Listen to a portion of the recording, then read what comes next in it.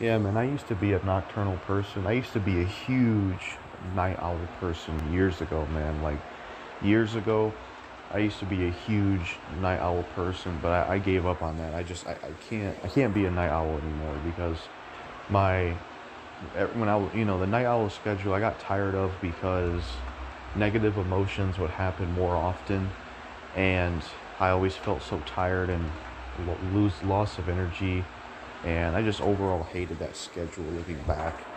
The only advantage I would give a night owl schedule over a morning schedule is that it's easier to fall asleep.